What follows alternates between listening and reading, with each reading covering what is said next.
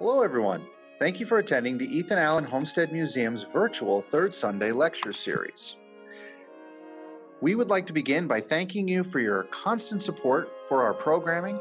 If you would like to make a contribution to the museum to support us through the pandemic or help us bring more programs online, please go to the description box below to find a link where you can donate online securely. Before we get to today's talk, I would like to thank the sponsors that have made this lecture possible. They are Burlington Cars, 802 Cars, and People's United Bank. These businesses have made a vital investment in their community to ensure that we can still continue bringing you these presentations at no charge. Today's lecture presents a critical analysis of the ejectment trials that were at the heart of the dispute between New York and the New Hampshire grantsmen and Ethan Allen's role in it. Today's presenter is Gary Shattuck, the co-author of Rebel and Tory, Ethan Allen, Philip Skene, and the Dawn of Vermont. Gary G. Shattuck is a New Hampshire native who served in the Vermont law enforcement community for over 3 decades. He received his BA from the University of Colorado, a Juris Doctor degree from the Vermont Law School, and a master's degree in military history concentrating on the Revolutionary War, and attended postgraduate courses in archaeology and heritage at the University of Leicester in the UK. He served for many years as a patrol commander with the Vermont State Police and Assistant Attorney General for the state of Vermont, prosecuting Vermont Drug Task Force cases. Gary went on to become an Assistant United States Attorney with the U.S. Department of Justice, where, in addition to prosecuting criminal offenses and acting as the District of Vermont's anti-terrorism coordinator and arguing cases before the U.S. Court of Appeals in the Second Circuit, he also worked as a legal advisor in Kosovo and Iraq. Since leaving government service, he has written 6 books and many articles on early Vermont history. Gary is also on the Board of Trustees of the Vermont Historical Society and the Vermont Historical Records Advisory Board, and is a member of the University of Vermont Center for Research on Vermont and the Fort Ticonderoga National Council. Please welcome Gary Shattuck. Thank you, Dan, and thank you to the Ethan Allen Homestead for this opportunity to come and talk to you about our recent book, The Rebel and the Tory, Ethan Allen, Philip Skene, and the Dawn of Vermont, that was written by myself and Nick Muller based upon information or a question that was posed by Nick's good friend, John Duffy, who recently is deceased. I'm going to pull up my PowerPoint here. People that are familiar with Ethan Allen will remember that Duffy and Muller wrote Inventing Ethan Allen a few years ago, and based upon their continuing relationship between these two gentlemen, John happened to ask Nick one day a question of whether or not a certain attorney from New Haven, Connecticut, appeared during the important ejectment trials of 1770 and 1771 that involved Ethan Allen. This prompted Nick in turn to ask his own question of why didn't people look at Philip Skene at the same time in any interaction he might have had with any of these people. And it was these two questions: what role did this attorney play? What effect did Philip Skene have in the New Hampshire grants, that prompted the research involving the Rebel and the Tory. I had been previously working on legal issues involving things taking place in the grants, looking at court records in the Vermont State Archives. And when Nick and John started to ask their questions, they were directed into to the New York Supreme Court records, and that happened to be in New York City at the time. And because I knew them, they asked me if I would take a look at the records, and it was based upon that. And then further research into Philip Skene that this whole story took off on in a whole different new track that none of us could have ever anticipated. What we ended up doing is showing a number of relationships, the context, the continuity of things that happened in the New Hampshire grants in the pre-Revolutionary War years that have really not been talked about, to put a lot of things into perspective. The emphasis on this happens to be the law, essentially. And we're going to look at land ownership and the effects of the law and how it affected the behavior of people like Ethan Allen and Philip Skene, and how it brought about the beginnings of things like the Green Mountain Boys. Unfortunately, over the years, there's been significant misinformation, mischaracterization, misinterpretation about these legal proceedings of 1770 and 71, which prompted things like the creation of the Green Mountain Boys. And this misperception and mischaracterization has been going on for well over 200 years now. During this time, only two other attorneys looked at this time, the 1770s. That involved Highland Hall, the former governor of Vermont, in 1868 in his History of Vermont, and Matt Bushnell Jones in his Vermont in the Making in 1939. Highland Hall was in 1868. So between these two attorneys, nobody really looked at it. Unfortunately, and we explain it in the book, Highland Hall had a bit of a prejudicial take on it, and Matt Jones would have more of a realistic take on it. And it was just a very interesting thing for me as an attorney to now come in and look at these things from a whole different perspective, because neither of these men looked at the primary sources. None of them looked at the court documents per se, of which there actually were many. And based on the research that I undertook for a period of time, I've been involved going to many institutions, the New York State Archives, the Vermont State Archives, to gather up all of this. And so what you have to do is try and remove any preconceptions that you have of what happened, set aside things like the statements of Ethan Allen about how bad the Yorkers were, and go back and look at the actual documents that were a part of the record, and you see how they were misinterpreted over the years. I think if you listen to the words of the state participants, a lot of things will come into a proper perspective. Now, this story involving the dawn of Vermont involves also an attempt to create a new colony. And anyone that's a student of Vermont would recognize, maybe not this map, but in general, on the right-hand side, the Connecticut River, and then off to the left, Lake Champlain on the upper left. This is a map prepared in 1771 by Simon Metcalf. This is between the two sets of trials that took place in 1770 and 71. And what we're talking about in a potential new colony was to extend from the Connecticut River across what became known as the New Hampshire Grants and extend west all the way to Lake Ontario and then north to the Canadian border.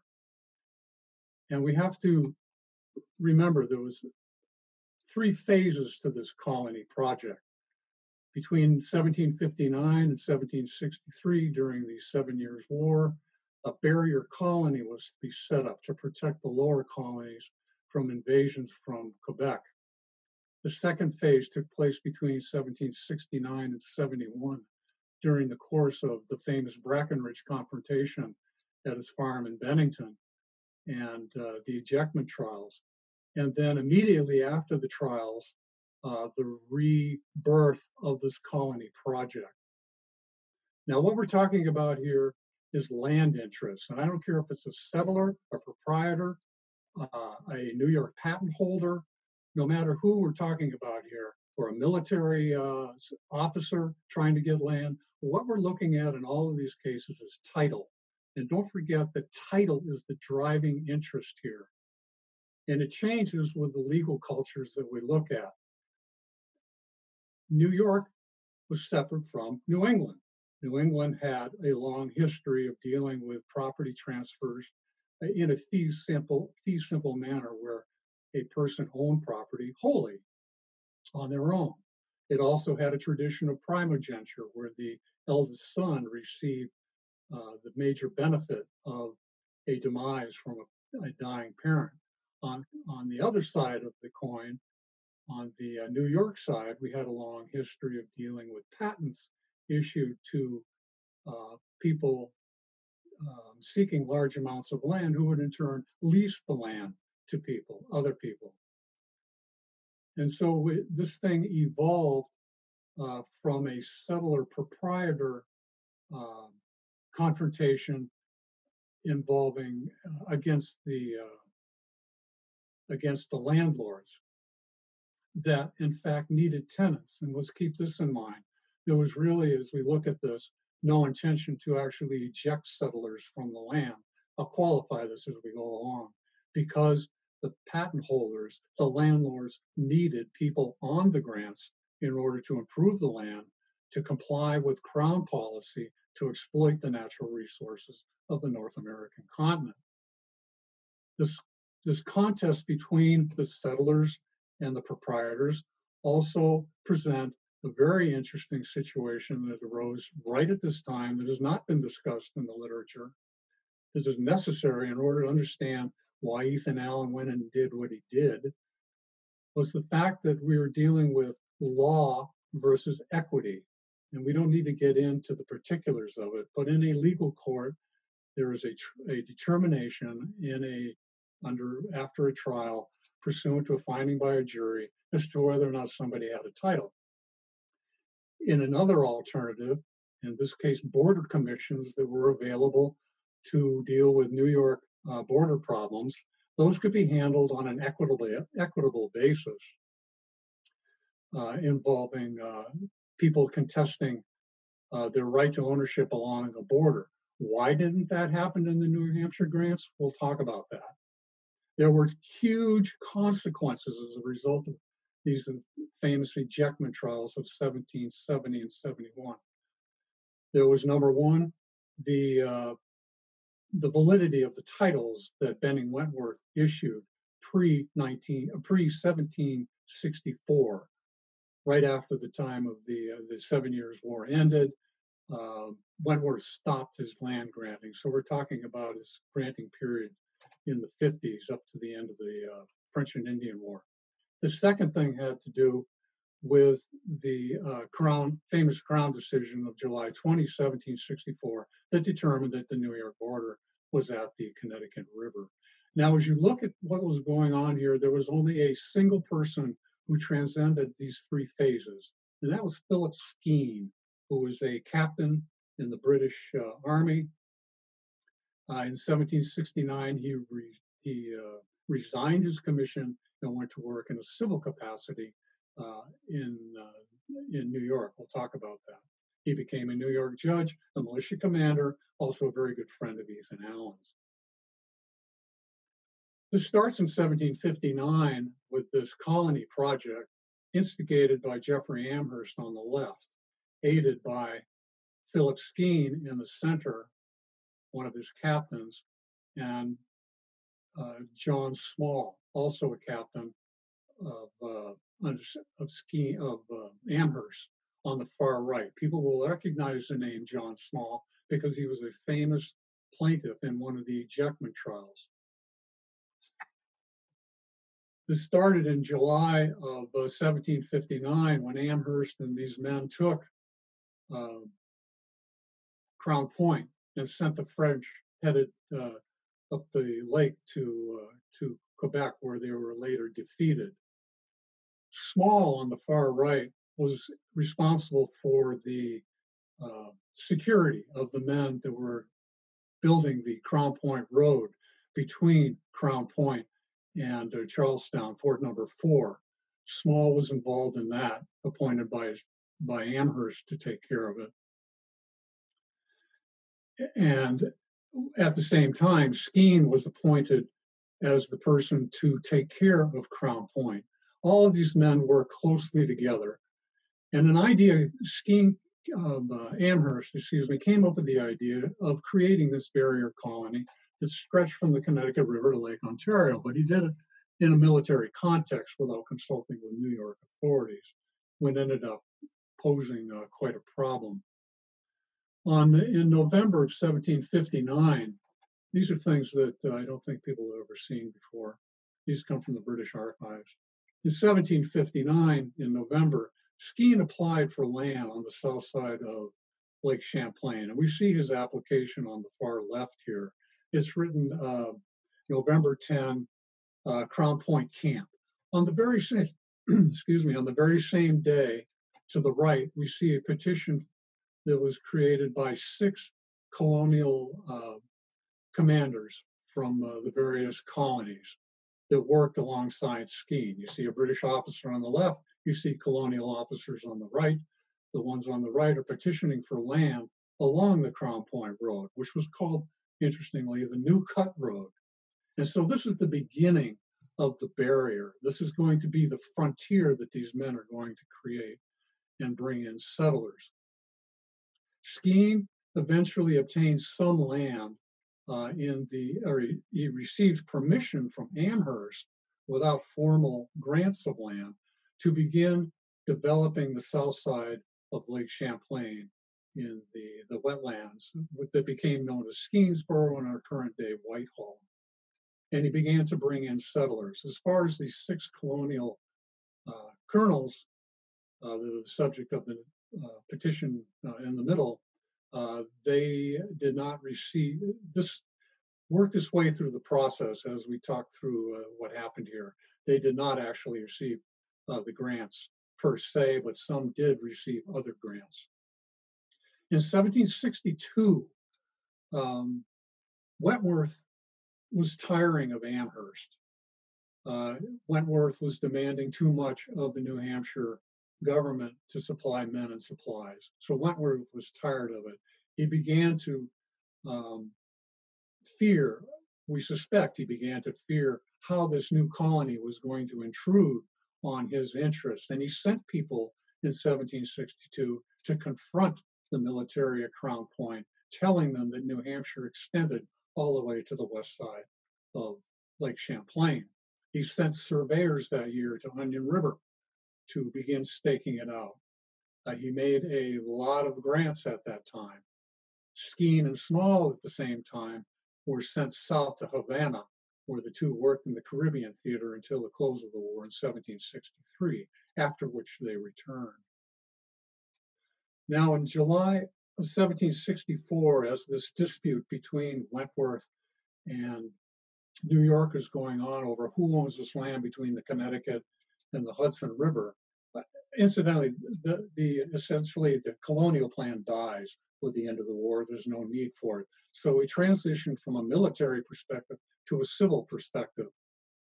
And in July of 1764, the Crown did some extraordinary things.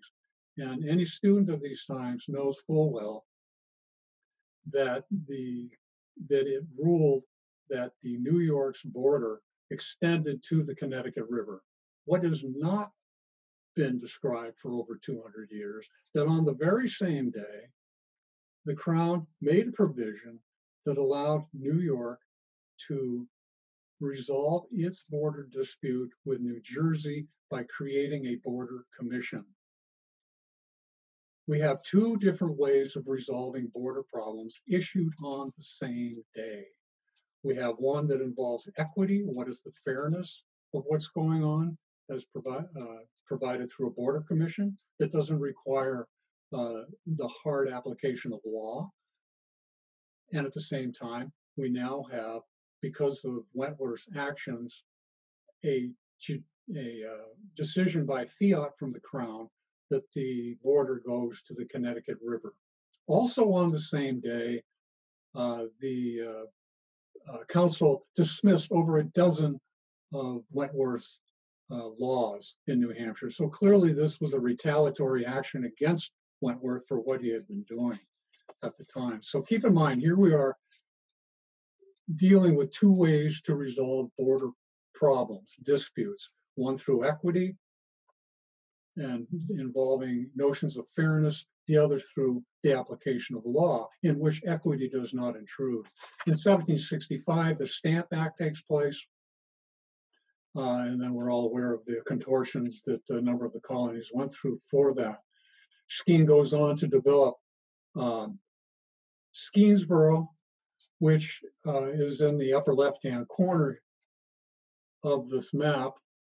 And so this is kind of what we call in the book the area of intrigue on the left side. Skenesboro on the upper left, and then Bennington down at the very bottom. And if you look at the map on the right, you'll see a close-up of that Bennington area. And so Skene is developing the area up in Skenesboro. He becomes a judge. He becomes a New York militia commander in 1769 with authority between that point and the Canadian border. So he has an immense amount of power under the New York colony. At the same earlier, John Small, who we saw the picture of, receives a grant in Bennington, and we see that on the map on the right-hand side, just above the word Wallamschok. That's the Wallamschok patent. You'll see John Small's name. You'll also see another name immediately just below the word Bennington, Michael Schlatter or Schlatter. And these two names become important when we talk about the ejectment trials. It's also interesting to note that a large number of Gage's, Thomas Gage's command staff also received land grants in the grants. And that also Benedict Arnold liked the area so much, he was considering getting a grant of land in the vicinity of Skenesboro. Now in 1769 also we have a problem in the New York government in the collection of taxes. And this is what is going to drive the ejectment trials. So remove from your mind the thought that the patent holders wanted to eject settlers. That's just a misnomer. Ejectment is a name for the proceeding. So New York has a problem going on in 1769 in collecting the quit rents, the yearly quit rents from the various patents, a form of land tax. So this is an internal issue to the colony of New York, not to any other colony, just to New York. It's not aimed at any neighboring colonies. And what the New York colony decided to do was to partition these non-paying patents, which would have included Wallamschok patent. And therefore it threatened the validity of the landlord's titles. It threatened their titles. So we have a self-preservation move going on by the land, by the patent holders, the New York patent holders, the infamous landlords, the Yorkers, as they wanted to call them, who had no intention of evicting, but wanted to protect their titles. Again, we don't have a border commission going on here. We have ejectment proceedings taking place in a court of law, which then forced the patent holders to get a hold of attorneys, and which included James DeWayne and John Tabor Kemp. What's also interesting is as bad as ejectment law was attacked by Ethan Allen and so many others, after Vermont split off and became an independent, essentially an independent region prior to its becoming a state, it adopted that law. It enforced ejectment law. Again, it was in order to deal with titles. Now, there were only 3 witnesses to the ejectment trials we're going to be talking about. In 1771, John Tabor Kemp wrote a letter, a report to Governor John Dunmore, the governor of New York, which essentially remained hidden in the British archives, and that's been transcribed and included in our book. In 1773, James DeWayne wrote a narrative of the proceedings, which has been largely ignored. In response to what DeWayne wrote about what took place during these trials, Ethan Allen wrote a brief narrative in 1774. And this is what has been cited by the historians, because in this, Allen disparaged the Yorkers, he disparaged their dress, he said that they had no right to appeals, and he said that the actual legal proceedings were, quote, too tedious to particularize. Those are his words. He danced over them. But if you look at the primary sources that we're going to look at here, you can't dance over them because they answer so many questions as to what was happening. And as we look at these, remember that there are 2 things going on. There is surveying of the non-paying patents prior to partitioning them. And second of all, there were suits brought on behalf of the landlords to protect the titles. Again, let's keep this separate from retaliation, if you will, by Yorkers against settlers, because that's not the case. Now, the issue of due process, I'm not going to get through all of the law of what ejectment law was, title law, but I studied a number of these cases. They were all consistent. They're all consistent with notions of due process in the 18th century. And we see all of these things that I list here taking place during the course of the ejectment trials, from the service of papers to the plaintiff having to prove the 4 elements, those are in italics, to what the attorneys did when they entered their appearance to represent the settlers, to the jury selection process, subpoenas, the trial process that took place. All of these things would be familiar to anybody in the 21st century. None of this is strange. The right to appeal, and then finally, if need be, a writ of ejectment issued no later than a year after the trial that was executed by a sheriff. Now, in order to show you how closely Duane and Kemp followed the law as they represented these landlords, again, we're not steamrolling over settlers. We need to look at a number of the original primary documents that were filed. And here we see Isaac Sawyer, who went on to the grants on October the 10th, 1769. And this is the first incident to take place prior to the first confrontation at James Brackenridge's farm. And on the 10th of October, what Sawyer is saying here is, I served upon Eliakim Walton ejectment papers. On the 14th, on the lower left, Sawyer goes over to Albany and he meets with an attorney, Peter Sylvester, who was a commissioner authorized to take affidavits on behalf of the Supreme Court. On the 14th of October, Sawyer files this notice with Sylvester saying, I serve these papers upon a number of people. This is only one of many that went on. On that same day, October 14, 1769, the surveyors meeting to partition the patents over in the area, particularly the Wallamstock patent, leave Albany and head over to the patent. They show up, and it panics the settlers. And this I found terribly fascinating. This is from the National Archives. It leads on October 18th, the settlers to alarmed settlers who have received these notices from that Isaac talked about, to write to Walton from Isaac Sawyer, to write to John Wentworth. And they're petitioning Wentworth, asking for assistance, saying that we have received a number of these notices of suit. We've been told we need to respond to them. We don't know what to do. We need your assistance. And then this is just wonderful.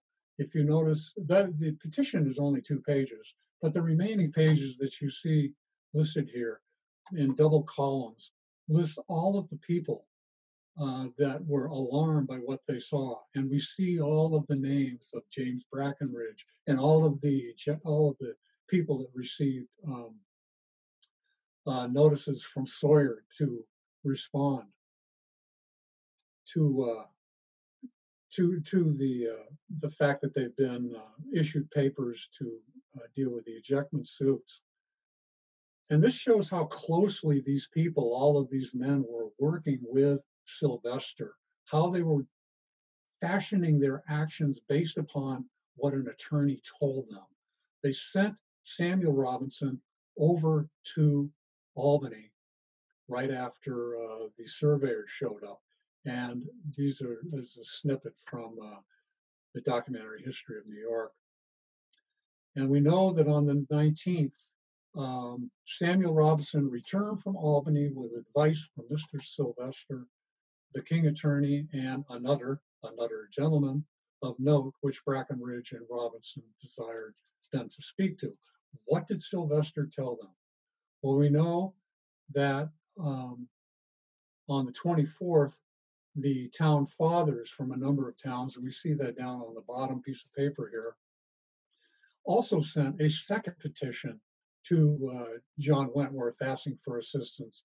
And they say here, and I pulled a snippet of it, that it was Sylvester's opinion, quote, by the advice of the attorneys of that government, meaning the New York government, we are not properly under their jurisdiction.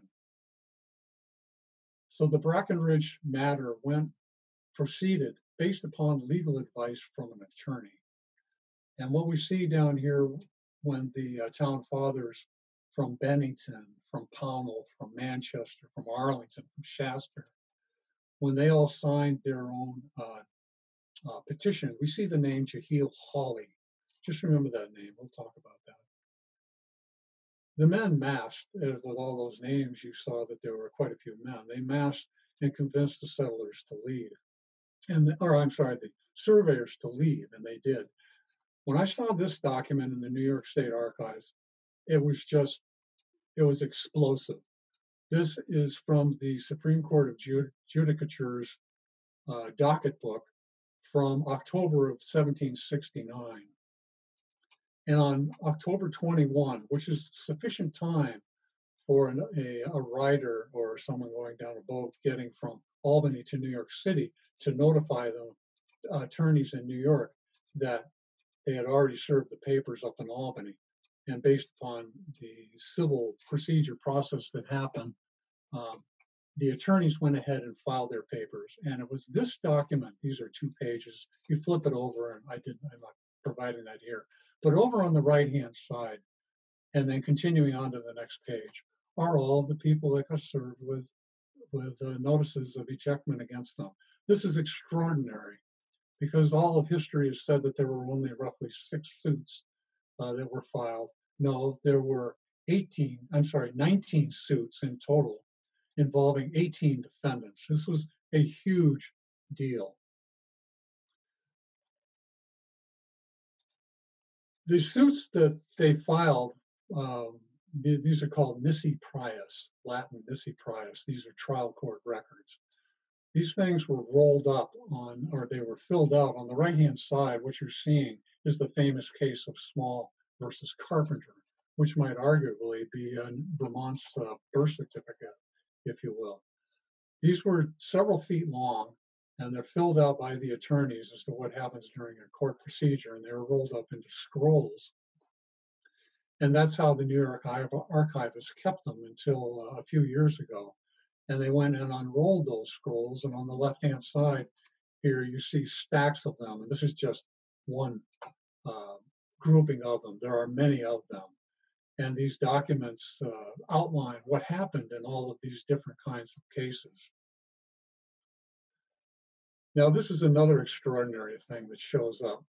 This is from the New York Supreme Court of Judicature's writ book regarding the papers kept by James Duane, one of the attorneys. And if you look at the top here, you'll see that in May of 1770, this is 6 months after the filing of the charges and the incident at Brackenridge's farm. If you look there, you see it was William and Robert Bayard, B-A-Y-A-R-D, versus Robert R. Livingston. Robert R. Livingston, remember that name. He was the judge of the ejectment trials, 1 of 2. Look at the next line. The same type of case versus Michael Schlater. I'm sorry, it's a case involving Michael Schlater versus Josiah Fuller. I talk about the use of these Latin terms and how there were fictitious names involved. I don't want to take the time to do it here, but it's in the book, and it seems complicated here, but it makes sense in the book. We see also following down there the name of John Small versus Isaiah Carpenter. Then we see George Clark versus James Brackenridge. And we see on June 6th, as the trial's getting ready, Peter Quiet, ignore the Peter Quiet. I explained why. That's a fictitious name. It's nothing to get concerned about. versus Carpenter. The next line, Fuller. And look at the third one, the Honorable Robert R. Livingston, James Brackenridge. This has never been shown before. We have a Supreme Court judge who's listed as a defendant in an ejectment trial alongside the settlers. And we'll talk about that. This, just to give you an idea how difficult it is to wade through these papers, this is the Livingston lawsuit that was filed against him. And it was filed and prepared by none other than James Dwayne, who appeared in court representing the landlords during the ejectment trial. So this is the quality of the papers that in trying to pull together this story.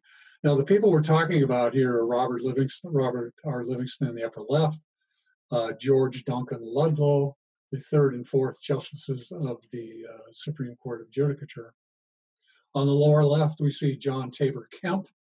This is an image from the New York Historical Society, purportedly of Kemp. It's not definite, but they believe that it is Kemp.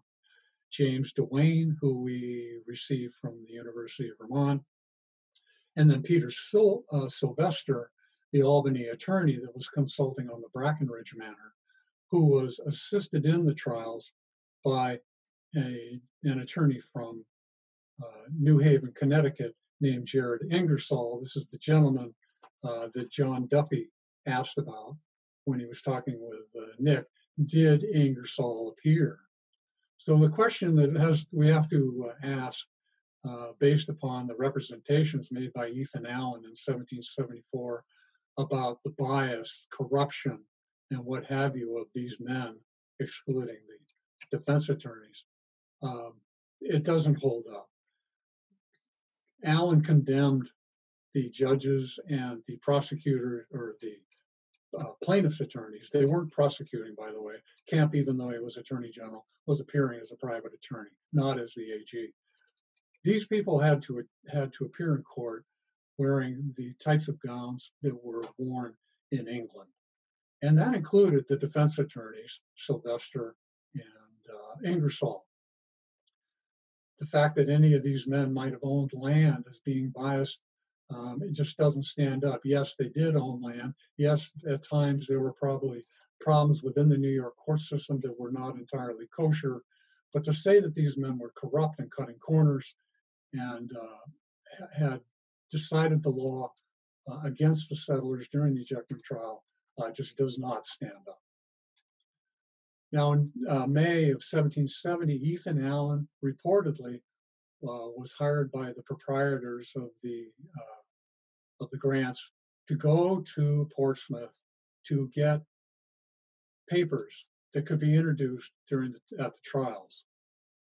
Sylvester, who's the only colored picture here you see, Sylvester provided instructions to Allen, and he told them that you needed to get exact full copies of these papers. They needed to be signed by authorized representatives of the New Hampshire government.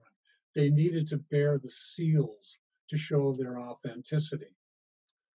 Now, Ira Allen, because Ethan never talked about the trials, and we'll talk about that because Allen mishandled this grossly, not following Sylvester's instructions. Ira Allen states in 1798 that Ethan went to Portsmouth, or after leaving Portsmouth, went to New Haven, Connecticut, to hire Ingersoll on the lower right there. There is absolutely no evidence at all that Ethan did this. Ingersoll was an admiralty judge recently assigned to work out of Philadelphia, but who maintained residence and a practice in New Haven. I went extensively through his records and saw no indication that he ever was retained by Ethan Allen. He was also a border commissioner, along with Benjamin Franklin, based upon this Crown Order of July 1764, working on this border issue outside of a court process. He was also an attorney representing settlers who were being sued by proprietors from the Nobletown Massacre of 1766. I go into it in the book. I won't do it here. But what happened was settlers had suits filed against them and involved British troops, some of Gage's troops coming in. There was a massacre that went on there. And subsequently, because of the problem, the town agent for the town of Nobletown contacted Ingersoll in New Haven and asked him to participate in June 1770, on June 26th, with the trials that were taking place in Nobletown. And here, this is a paper from New Haven, from the Ingersoll papers. This is Kellogg writing to Ingersoll in April saying that, please recall that I retained your services in the case of Colonel Rensselaer and the proprietors of Weston Hook. I now want to inform you that the trial of those cases is notified to be in the next court in Albany, which will be on Tuesday, the 26th of June, this is 1770. And he says it's probable, though not certain, one of the cases will be tried. And then he goes on to say that the people of Nobletown really want you to show up, and please let us know if you're going to come. So we've got three amazing things happening on a single day on June 26, 1770. We have the ejectment trials involving these number of settlers from the New Hampshire grants. We have a Supreme Court justice answering as a defendant in a separate ejectment trial. We have the defendants possibly showing up from Nobletown, at which Ingersoll is supposed to represent them on. Now, another thing that's never been talked about in the literature is the important use of juries. Juries played a very important role in a legal case. And even though I said that concepts of equity, of fairness, were not directed by the judges or overseen by the judges, there was always the possibility that juries could nullify what it is they heard. If they didn't like the landlord, and on a number of occasions they didn't, and they ruled against the landlords, they would rule on behalf of the defendant settler. They were the conscience of the community. But at the same time, in order to receive the benefit of doubt from a jury, a defendant had to appear blameworthy. It was, you don't just come in and say that I was trampled on. You have to show that you were blameworthy and you had not done anything to take you outside of receiving a favorable decision from a jury.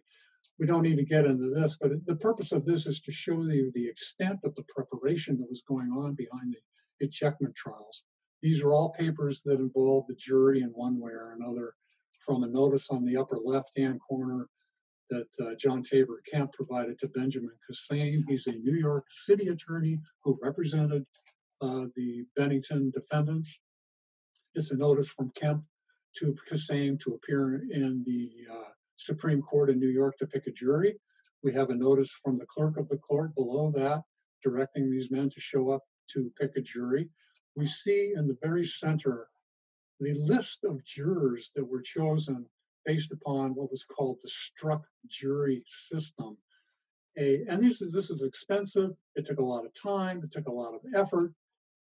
And the court did not allow this thing to take place lightly. It involved the clerk selecting the names of 48 people from the local communities, and then the attorneys would come in and they could strike off 24 of them if they wanted to. The remaining 24 were summoned into court. And so what you're seeing for a voir dire at the time of trial. So what you're seeing in the center document are the 24 men that were summoned in from the area towns surrounding Albany, Coxsackie, Catskill, Niskayune, Mohawk country.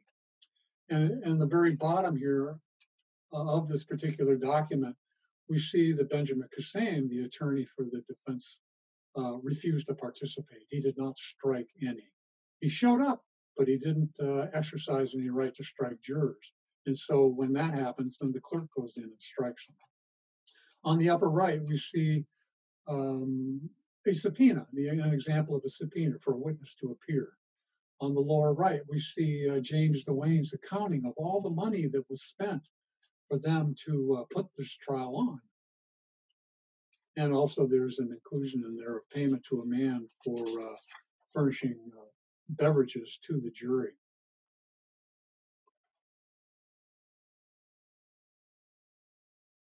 Now this, again, just can't state strongly enough the fear that was in Kemp's and Duane's mind that they were going to lose these cases. They had a number of plaintiffs, and there was a possibility the landlords were going to lose them because the juries didn't like landlords, which stemmed also from the fact that the Crown did not particularly care for landlords because they stood in the way of development. And they were fearful they were going to lose the title for their landlord. But at the same time, we had the 1764 Crown decision that said that New York's authority went all the way to the border or all the way to the Connecticut River. And if they received an adverse decision from the jury, what was the impact that it would have on land ownership from that point forward, involving a Crown decision? Would it overrule it? It just, the stakes were tremendously high. And what I'm showing here, this is what really adds a lot of humanity to the story. These are the notes kept by John Tabor Kemp. They're from the New York Historical Society. They've never been pulled out before.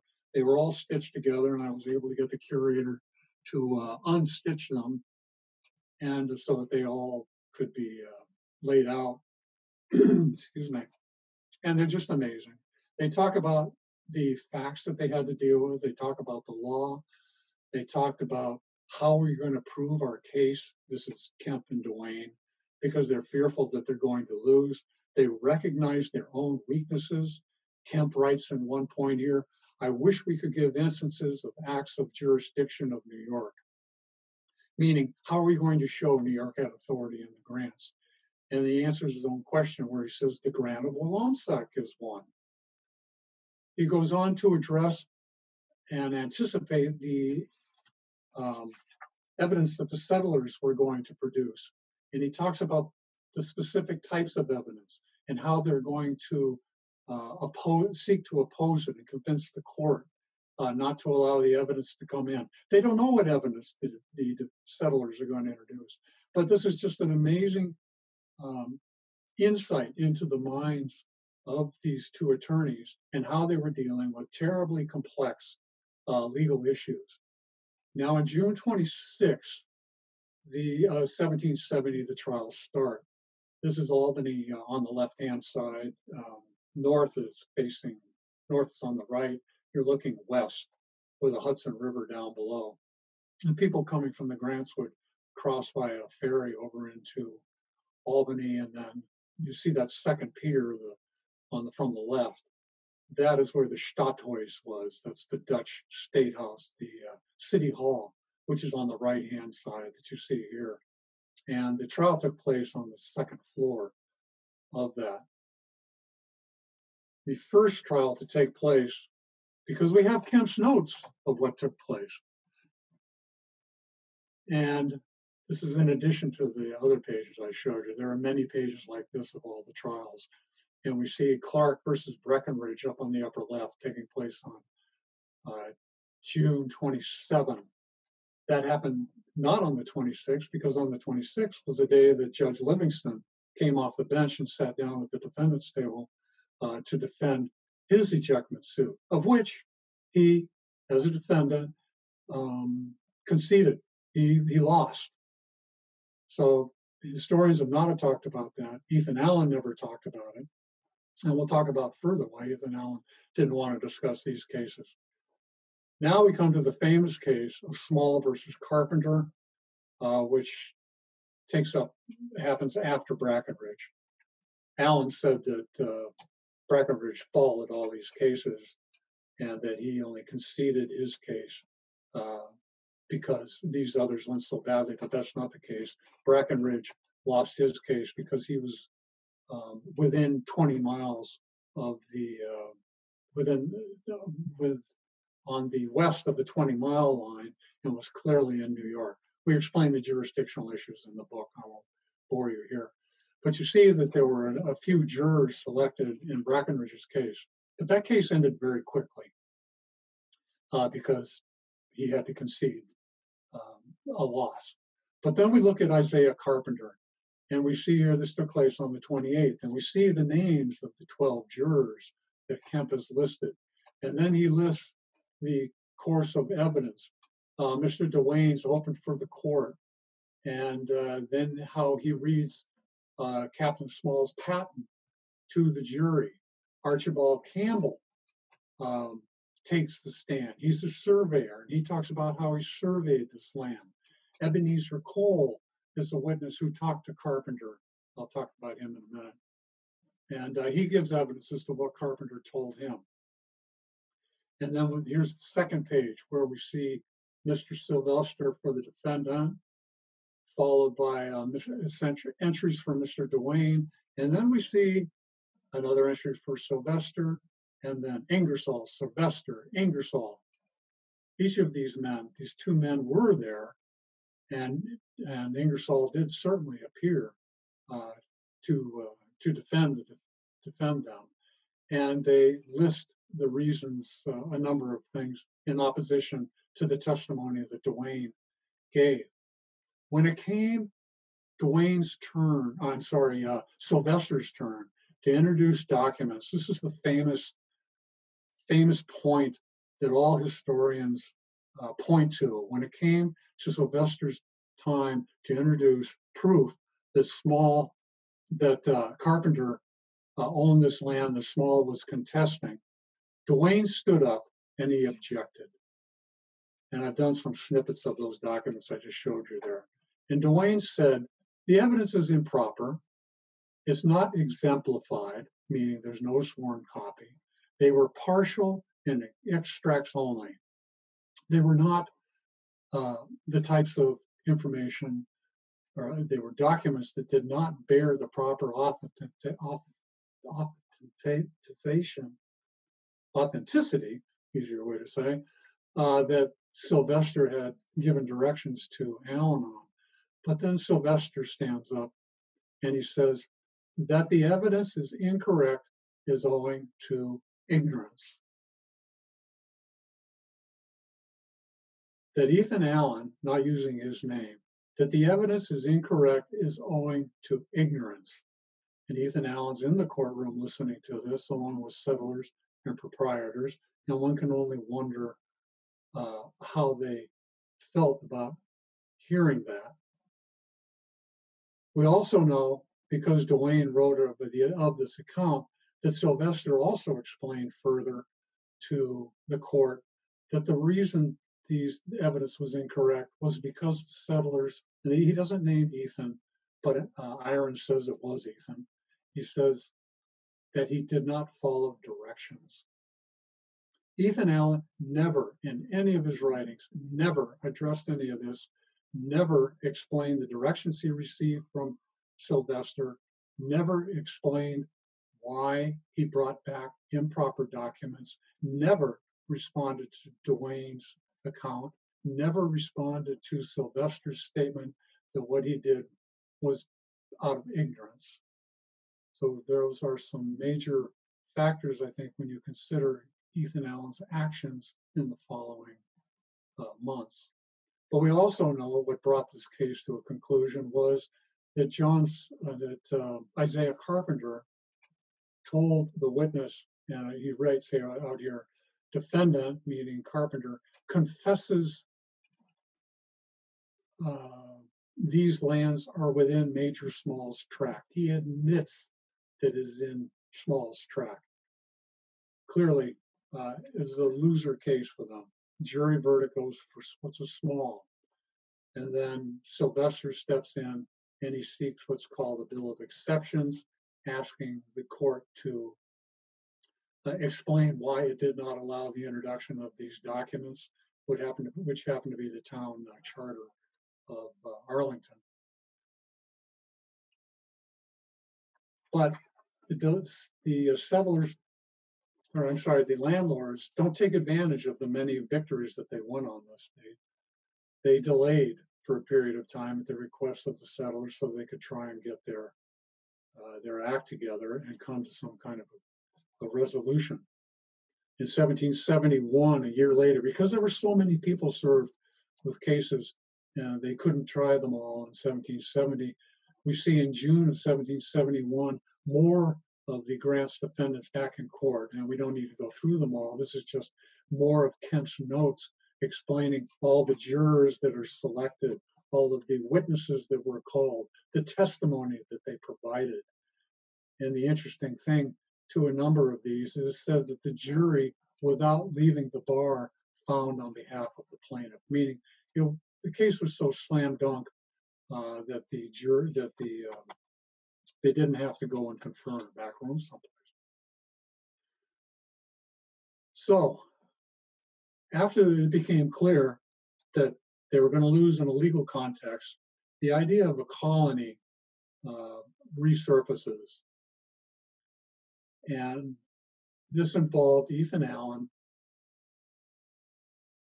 Philip Skene, who again I mentioned is a magistrate, a judge over in New York, and a militia commander. And Skene, this is a pencil rendering of him, joining with William Gilliland, who was the founder of Willsboro, New York, a large patent holder above Skenesboro.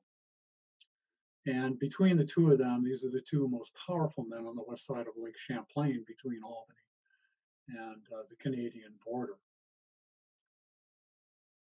And they decide to work with Ethan to see what they can do about reviving this colony idea. The plan is to put Skene in as lieutenant governor, and then he would have his own council.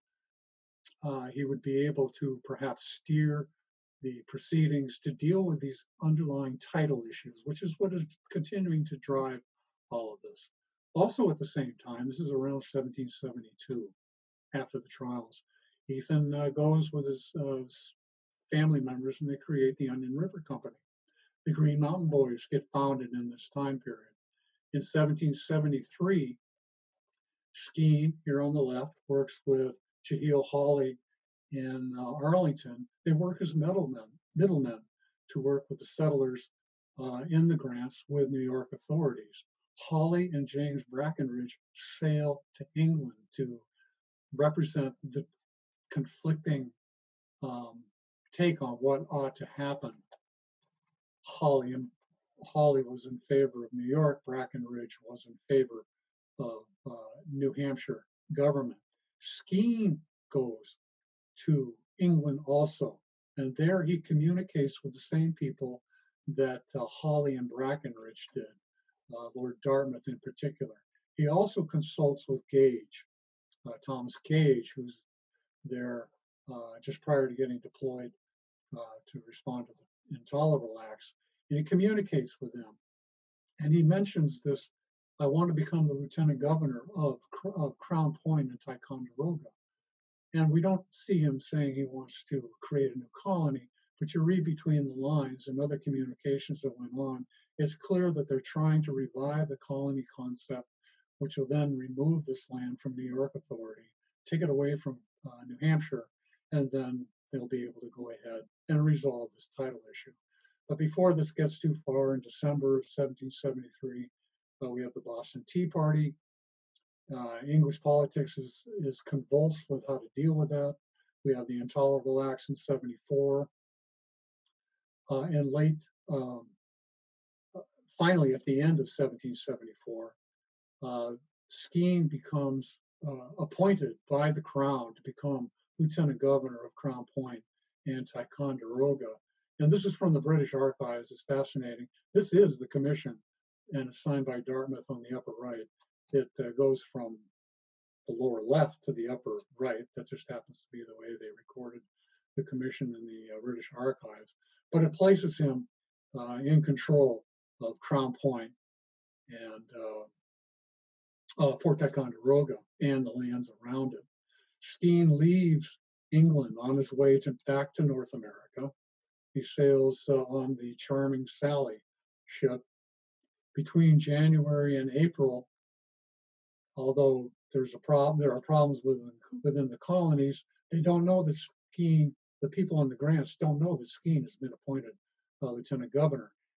Ethan Allen communicates with Oliver Wolcott in Connecticut about his new government. Meetings take place in Willsboro, Manchester, and Westminster to begin considering what they're going to do with the creation of a new government. March 13, we have the Westminster Massacre. In April, Lexington and Concord takes place.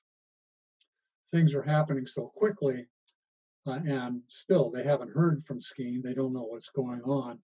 Ethan takes the position along with everybody else in the grants. Now is the time to annihilate the old quarrel with New York and swallow it up in the coming general conflict. Ethan and Arnold take Fort Ticonderoga May 10 of 1775. They sack Skene's estate. They immediately go on the offense and place him as an enemy. While Arnold works on the lake, on Lake Champlain, Gilliland petitions the Continental Congress for Ethan Allen to receive a high rank and be in charge of the Green Mountain Boys. Other petitions are also formed. Ethan and Seth Warner, incidentally, Seth Warner was a defendant in the ejectment trials. Ethan Allen and Seth Warner travel to Philadelphia to meet with the Continental Congress. When they do that, Robert Cochrane, Ethan's henchman, they leave Fort Ticonderoga and they head to Fort Edward in an attempt to destroy the court at Fort Edward, the Charlotte County Court, which was stopped by colonial troops.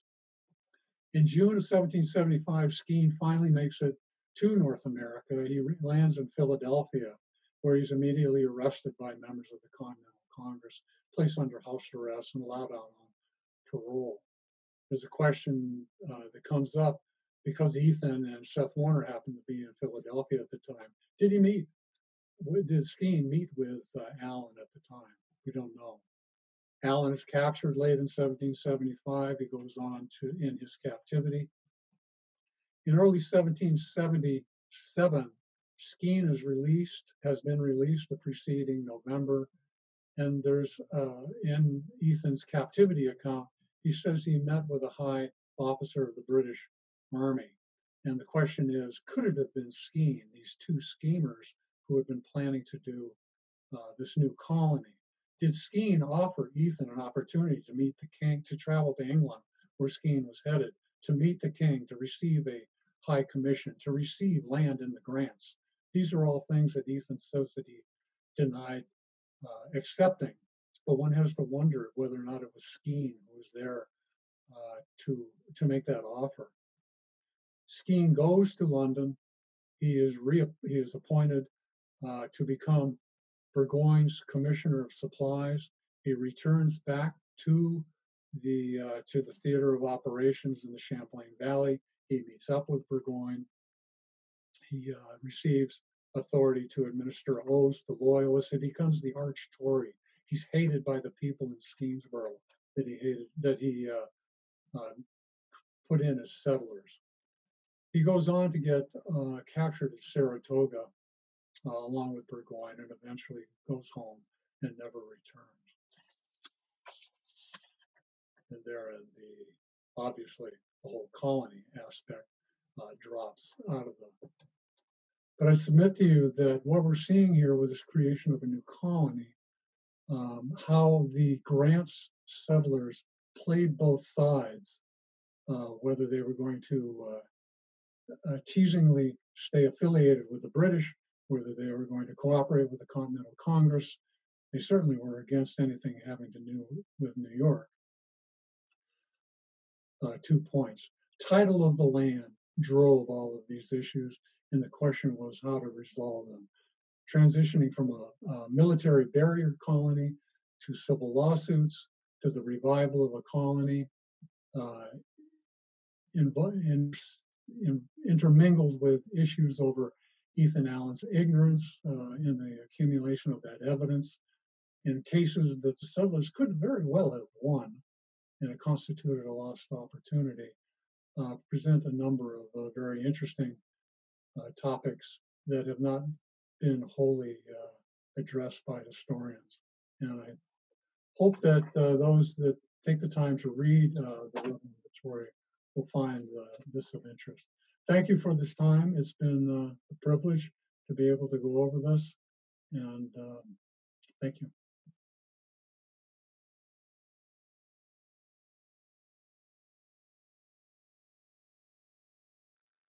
Thank you for viewing Gary Shattuck's thought-provoking presentation on a critical period in Vermont's early history. If you would like to know more, 3, 2. Thank you for viewing Gary Shattuck's thought-provoking presentation on a critical period in Vermont's early history.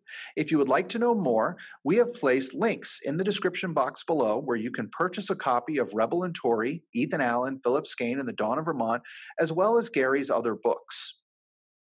For next month, the state of Vermont has declared September 23rd as Alexander Twilight Day. Alexander Twilight was the first Black man to earn a college degree in the United States and the first African American to serve in a state legislature.